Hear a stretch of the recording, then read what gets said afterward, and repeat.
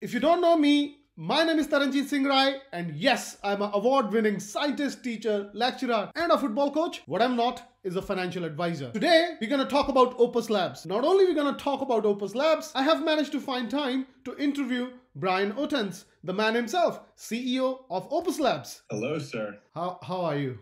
I'm doing well. So let's get started, Bryan. So the thing is, it's on the spot. So I have a few questions. Welcome to the channel. Could you please, in 1 minute, define who is Bryan? Who's Bryan? Wow. I kind of have this down now, but I'm a serial entrepreneur, a loving father and husband. I have a lot of passions in my life, but family is number one and business is certainly number two. So I own 8 companies, the most recent being OPUS-LABS in the Web3 space. And I've kind of always been entrepreneurial and taken action on anything that I thought might be successful. And I found great success, but it also has brought me to this point where I have many companies, many responsibilities, all in different industries. So I've kind of created this bit of a web.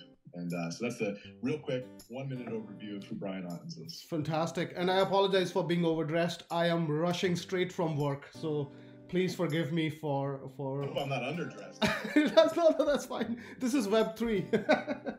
So yeah, so you mentioned there about your businesses and you mentioned OPUS-LABS. So again, could you very discreetly, quickly define what is OPUS-LABS? OPUS-LABS is an agency that it'll be the bridge to help Web 2 come over to Web 3. So whether it is a business or a celebrity or any entity that wants to develop a Web3 strategy and get over into the Web3 space, we will provide an A to Z solution to allow them to do that.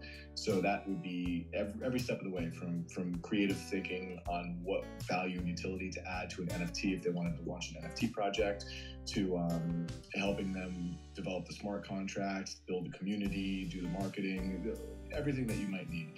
And aside from that, we're also pivoting a little bit and coming up with longer term solutions instead of just a white glove service that we need to customize an NFT launch for every celebrity or every brand. We're trying to develop some platforms that could be licensed out to manufacturers or brands that will help them to integrate blockchain technology into their legacy business models. We've got some pretty cool stuff in the works in that too. Okay. So related to that, obviously this needs a lot of smart contract capabilities, management. So who do you have on team who actually deals with all of that? Because you have 8 businesses, you have now CEO of OPUS-LABS. So who deals with all the security aspects? Is it a team? Is it a person? Could you enlighten us on those aspects, please? Yeah, so Dan Bright is our CTO, and he's primarily in charge of working with the teams that develop the smart contracts.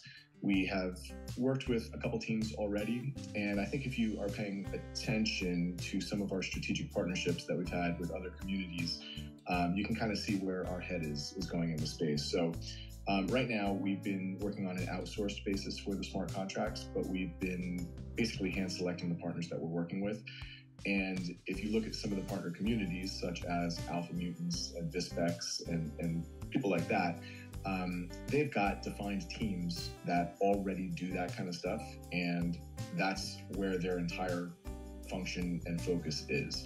So what we're really looking to do is not reinvent the wheel, find very strong strategic partners and work together with them for various needs when we have launches in Web3. So basically, if I've got it correct, so we have Dan who is in charge of all of that, but the work is outsourced to trusted parties. Okay. Yes, and like any startup company, it would not be a wise business decision to bring all of that in-house when the demand isn't there.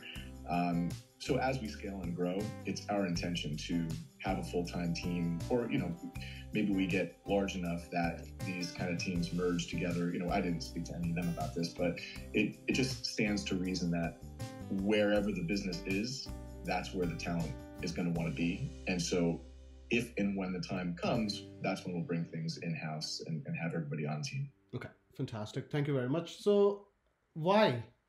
You already have very successful, as you say, 8 businesses.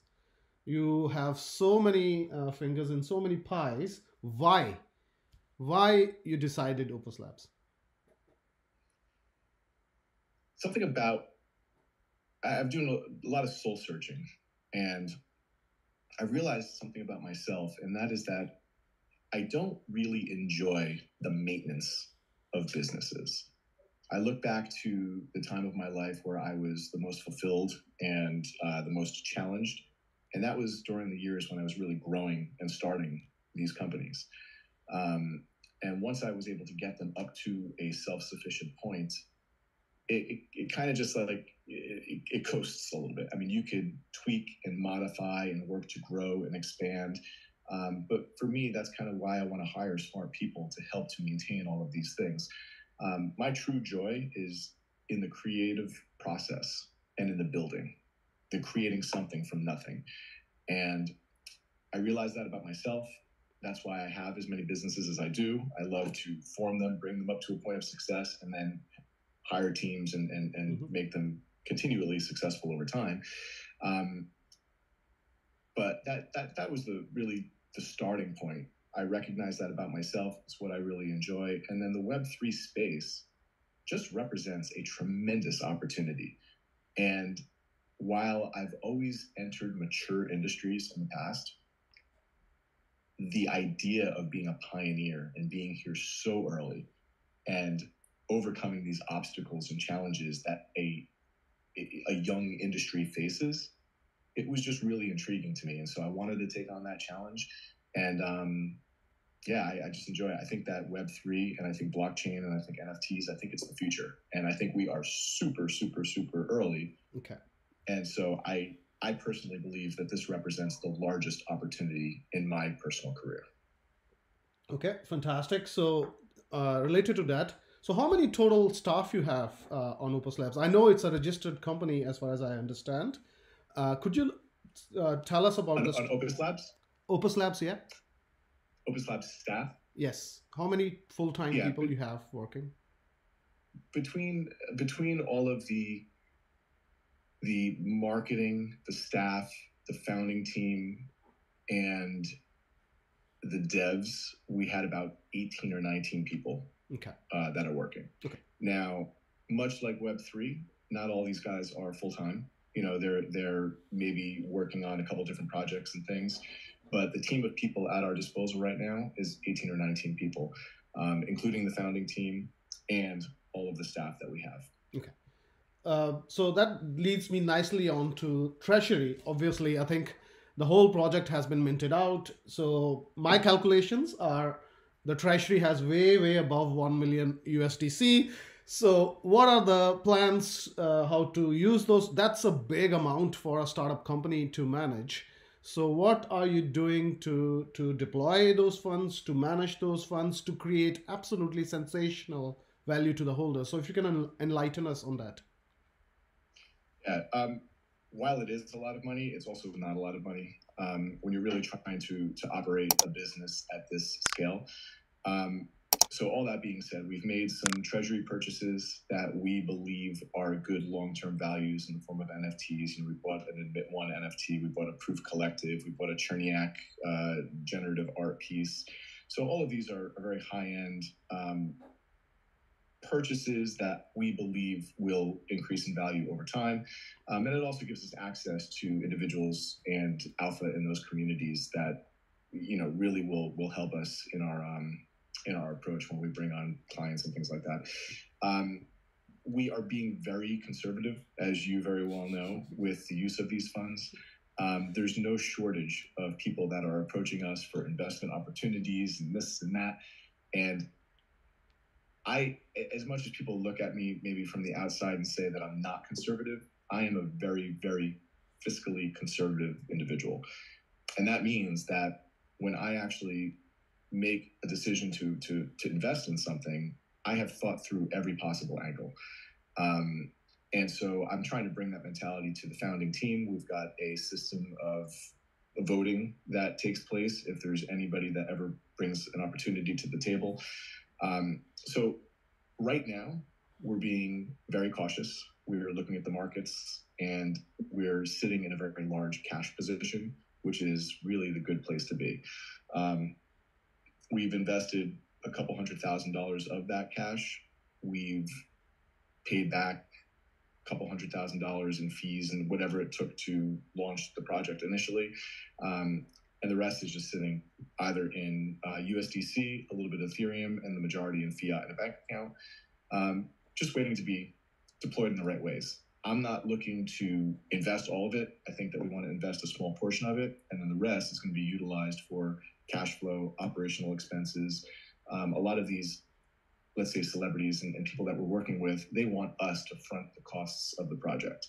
So you're always going to need capital at the ready to launch a project, to ultimately turn a profit and make that treasury grow. Okay. So yeah, we're very transparent in the things that we purchased so far. And I wouldn't say that we're aggressively looking to invest a lot at the moment. We're being cautious. Okay, fantastic. Music to my ears. I'm a holder for full transparency purposes. I have bought 2 Maestros, so just for everyone who's listening, so just to be absolutely transparent. So that's music to my ears. Okay, so let's just move on a little bit. What I see, again, you know me, I've been with OPUS-LABS from day one. I see Bryan, one-man army, and sometimes Vlad. So is there a plan to, like, we love you, we don't want anything to happen to you. What is the plan for OPUS-LABS succession? If something happens to you, what happens to the project? Could you enlighten the audience on that, please? Yeah, 100%. I've really been the spokesperson for the company. Anytime there was an AMA or a space or anything like that, it was the collective group kind of said, Bryan, you're the right person to do that. You go do that. And so I understand that the majority of what people are seeing is me, but all the founding team, myself, Vlad, Joe, Dan, Andy, are all equally involved in the background. Some of us are better at public speaking, some of us are not. And so just because I'm the face doesn't mean that I'm the be all end all of what's going on. So everybody brings a very unique talent to the team. Joe specifically was the one who brought over the Dolda Media partnership, which I think is going to be phenomenally good for us as a brand and for all of our holders. Already there's been so many sales pitches and conversations and second and third pitches and follow-ups that things are starting to really happen in the background. And so Joe's really doing a lot of the business development side of things, Andy with the creative and the art, Dan working with the blockchain teams and interviewing different front-end and back-end developers, Vlad just doing the thing that Vlad does, which is he's just a connector. He's a high, passionate, high energy individual. And so everybody brings something to the team. If I get hit by a bus tomorrow, that would stink. I don't want that to happen. But, Opus is in good hands.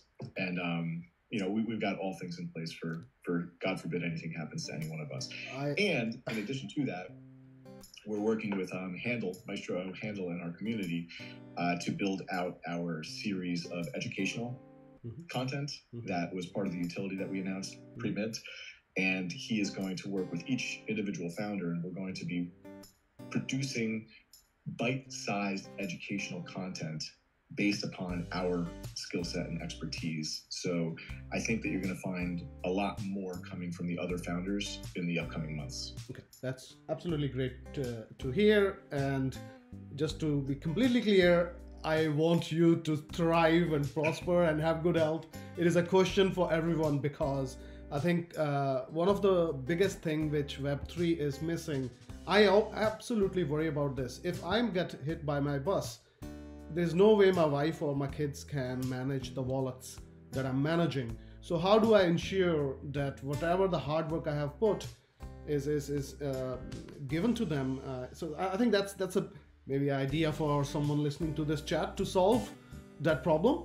I know in Cosmos ecosystem there are some solutions where NFT will hold all the keys to your wallet, and that NFT could be gifted. Anyways, let's not get distracted. Yeah. But that does deserve a quick little aside, because this is something my wife and I talk about all the time.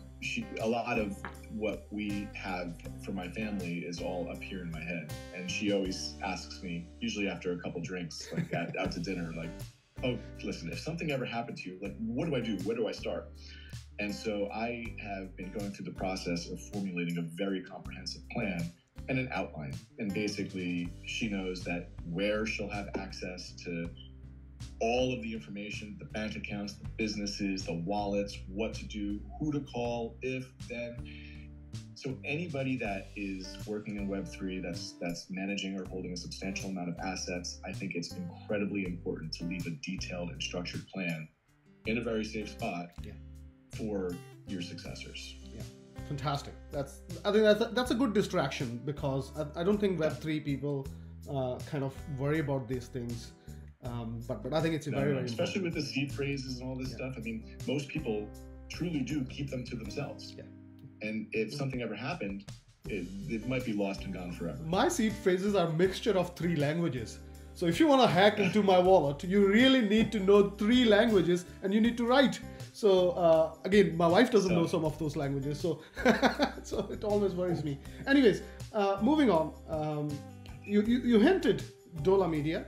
I know Rock Money is coming.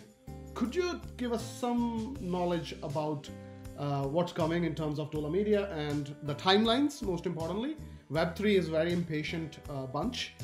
So what do you have plans in the plans in terms of timelines? First of all, tell us about Dola Media, Rock Money, and then also about the timelines when we can see these projects to fruition. And what would the community, sorry, there are 3 questions, apologies. And the third one is, what do the community get? Is there a passive income? Is there an NFT they can sell? How do they gain value? How do they gain money? Is also very important in these projects. So what, if step by step, 3 questions there. So first question, Dola Media has been our best strategic partnership yet in the opportunities that have been presented to us. So we've had some really cool conversations with big name celebrities, and we feel very confident. We have an official proposal that was just sent out, I think, yesterday to a incredibly well-known celebrity at the peak of her career right now that wants to launch into Web3 with a very unique project and idea that we all as a team feel is going to work well. So we're hoping that we are the team to do that and we can close it, which would be great. And I think that would start pretty quickly. Rock Money is, my boy Scott. We just need to reel him in a little bit and get him focused on, it's a done deal. We're moving forward. We're selecting the artists that we want to work with first. We had given him a kind of a target date of February of 2023 for the first launch in his collection. So we're going to try our best to hold him to that. And that's going to be basically a collection released over time. He's going to, again, like a quick overview is, he's going to work with successful Web3 artists, and those Web3 artists are going to do renditions, either physical or digital or both, of photography taken by Scott. And that's from his time back in Pink Floyd and Toto and Supertramp. And so each one of these artists is going to do their own rendition. We're going to release a collection through those artists. And the cool thing about that is that we could cater to that artist's following. We don't need to just rely on one group of people. We don't need to build a whole new group of people. We'll have Opus, we'll have each individual artist's following. And it's not going to be just a one-time launch. It's going to be launches over time with 10 or 12 different artists. Mm-hmm. So it's going to be an ongoing project. It's really exciting. But there's a lot of moving parts to that. And so we've got the agreement in place. We've got the artist agreements and legal, and there's a lot of stuff that goes on behind the scenes. And then, so let's just take those 2, for example. The traditional utility for the Maestro is going to apply, where we're going to have guaranteed allow lists. Mm-hmm. The ultra rare, the epic, and the legendaries are going to get their discounts and free for those collections. Because it's going to be a multi-release type thing, we're going to do our best to let them know what artists are coming. So let's say a legendary holder, he's not going to get a free NFT from every single artist, but maybe we can tell him, okay, we're going to work with these 10 artists. You can select which one you're going to want the free NFT for. That's just kind of a thought process behind the scenes. We're working with another team to develop a really cool app that I am going to be presenting to my industry and the music manufacturers. that could really revolutionize the space. So you've heard me talk in a lot of AMAs about introducing blockchain technology to these brands for use cases like customer warranties, product serialization, and product authenticity. We are in the process of developing an app that will accomplish all three of those things that could then be licensed out to all of these manufacturers. And to me, that's the big money idea. That's like okay, this is, instead of customizing an NFT launch for every single brand, which is still a plan, this is something that could just generate recurring revenue over time, and you can appeal to more people. When we have something like that, we have found some very creative ways to reward our holders so that they could share in the successes that we're sharing in. Yeah. Spill all the beans. Careful with how I say. I know who I'm talking to. So in situations where there won't be an NFT launch in a whitelist type situation, rest assured that you'll be very, very happy to be a Maestro holder if and when OPUS-LABS is successful in generating the revenue from those efforts. Okay, I get it. So again, exactly what I was thinking. Not everyone who is on the whitelist will, let's say, mint a 3 ETH project. So in a way, it's way out of their range. So I think some kind of passive value, or I hate to use the word money income, but some kind of passive value would be really, really good. Okay, now let's. I've grilled you enough. I think let's change the tack. Tell me about 12 days of Christmas. And before you tell that, just for the audience who are listening to this video, there is still time. By the time you see this video, there might be first riddle out. So if you really want to participate in that, please get a Maestro off the secondary markets.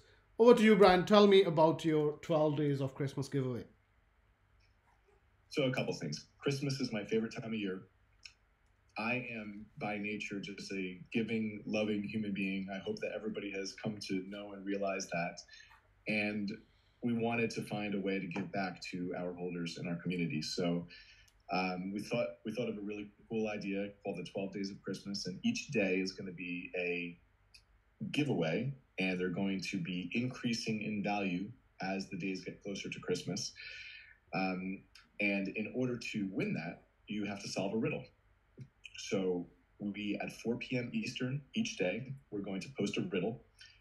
You're going to have 24 hours to submit your answer to that riddle. And we'll take all of the correct answers and we'll raffle off the winner for that day. We were going to do it a first come, first served, but we realized with time zones, it's really tough for people. Since there's 12 days of Christmas and there's 12 keywords in a seed phrase, every riddle has a seed word embedded in it. And on Christmas Day, I was going to do it at 4 p.m. Eastern. It seems as though the community wants it at 2 p.m. Eastern. I think that might be a more favorable time for globally. So I'm going to just assess it, maybe ask a couple more people, and we might release it at 2 p.m., but I'll definitely let everybody know.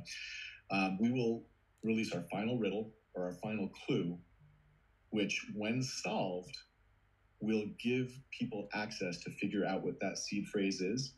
And that is going to be a race. So the first person to figure out that seed phrase has to access the wallet and transfer all the assets out to their own wallet as quickly as possible before somebody else does. And in that wallet is a half of an ETH. It's a golden ticket, for a Maestro golden ticket.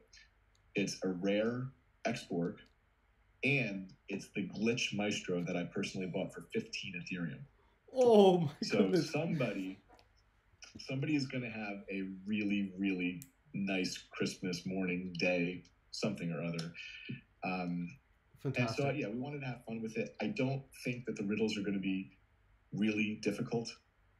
We all had to come up with them on our own, because you can't Google a riddle. You can't, if you Google a riddle, then people could just Google the answer to the riddle. So that was a challenging thing. I've never come up with riddles before, but we had a fun time with it, and I think that it'll be manageable. I really look forward to it, as much as I cannot participate just because, as you know, my day job is just challenging as crazy, and I will try. You'll be able to participate. Huh? You will be. You have 24 hours per riddle. You'll definitely be able to participate. We'll see. I am not a riddle person, but I'm still excited. You know, the community success is our success. So one thing about OPUS-LABS is that the community spirit is pretty high. I don't know if you followed some comments, but some person needed $200 and I have never met them. I transferred them out just because they are from Opus, and I know many other people have done similar things in the family. So I think it's a very trustworthy community. And I would say in crypto, the most important thing is the community. And I think we are, as OPUS-LAB family members, building the community, and it will be good to get more Web 2 people into our community. So we started a lot about the Web 2 audience with having massive demand. So what are we doing in terms of trying to, let's say, Web 2 person, teach them OpenSea, teach them MetaMask, teach them how ETH works, and so on and so forth. So what are the plans to really get that community in?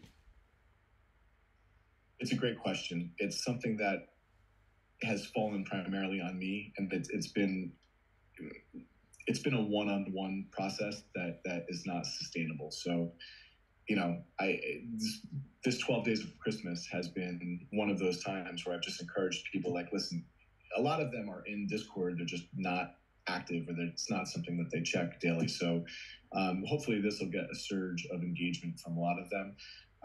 But it's been a one-on-one thing. I've been hand-holding people throughout the entire minting process, throughout the Discord process, and again, it's not a sustainable solution. So I think that there needs to be some evergreen educational content that we can submit to them, and it's going to be up to them. I mean, listen, they made the investment. Some of them invested quite heavily. So if they want the return on that investment, my message has been, you have to be active in Discord.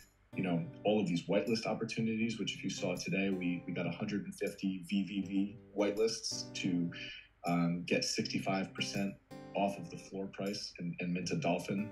Or if you're a diamond fan, you get 80% off the floor. That's a great opportunity. You know, there's the export or Vispex mint, the Worlds Beyond mint, the non-fungible arcade, the alpha mutants. All these things were income generating opportunities for our holders that they needed to be active in Discord in order to do. So evergreen educational content is what I keep coming down to, and it's going to be up to us to either create that or find people that have already created it and push it out to that group of people. There's an idea there, maybe a video tutorial commissioned to be handed to these Web 2 folks, and then once they have watched the tutorial, maybe then someone from the community can help those persons. Anyways, yeah, I've hosted a couple like small classes, some small Zoom classes for. A good example is almost everybody in my entire tennis club owns Maestros, right? So every morning, like, I just got back from tennis. You know, I'm talking to them at the end. We sit around, we have coffee, whatever. I'm talking to them about opportunities up and coming, and so I hosted a Zoom class to give them kind of a NFT crypto 101 course. Fantastic. So I got to do more of that. Fantastic. You'll be glad that we are coming towards the end of the interview. I don't want to keep you very long. So 2 final questions.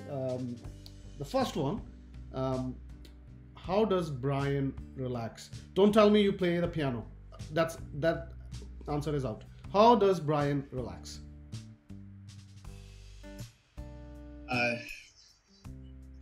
I don't that much, which is one of the issues that needs to be addressed.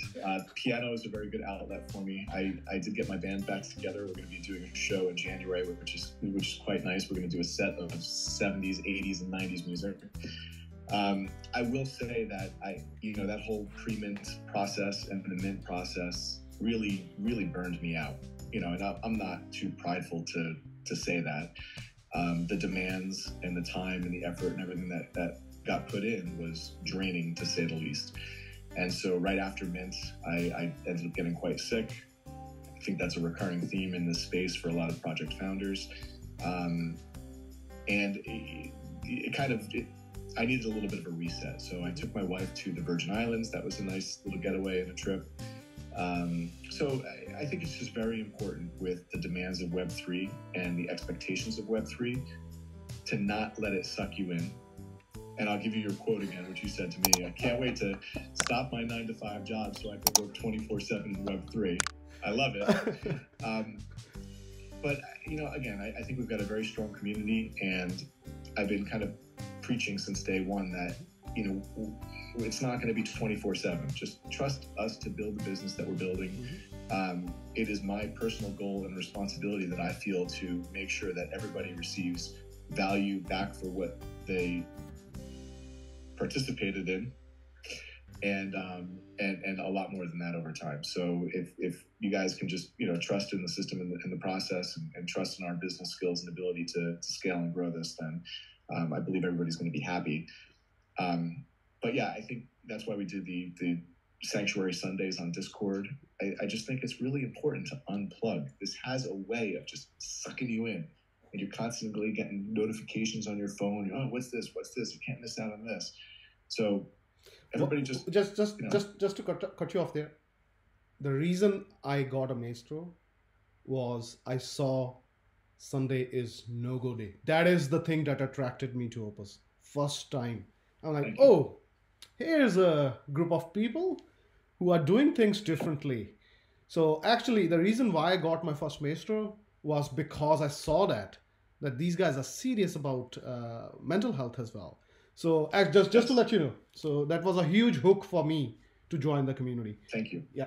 Okay. Thank you. Mental health is a very serious thing, and I just would encourage everybody to be aware of it and take the appropriate time away from Web3 when needed. Yeah. It'll always be there. So fantastic. Okay, so we are towards the tail end. Final thoughts, Bryan, before we stop this interview. What would you like to say? Final thoughts. I just want to thank everybody that has participated in the Maestro Mint. I truly believe in it, and I know I'm biased, but I look at the community that we have and the family type atmosphere that we've cultivated, and I don't see it anywhere else in any other Discord or channel or anything.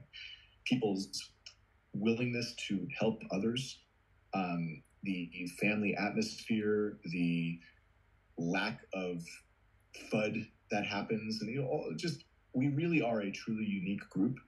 And I just want to thank everybody from the bottom of my heart for putting their trust in us as a team. And just know that we take that as a phenomenal responsibility, and we are going to deliver on all that value. So thank you. Truly, thank you. Okay, fantastic, Bryan. That brings us end to this interview, and thank you very, very much for taking busy time out of your schedule and then come and chat to a small town YouTuber. So thank you very much. I love everything that you're doing. Okay. And thank you for all your participation too. Like, you've been phenomenal, and I can't wait to see this YouTube channel grow. So let this be one of the steps along that journey. Okay, awesome. See you later, Bryan. Thank you. Bye. Thank you, sir.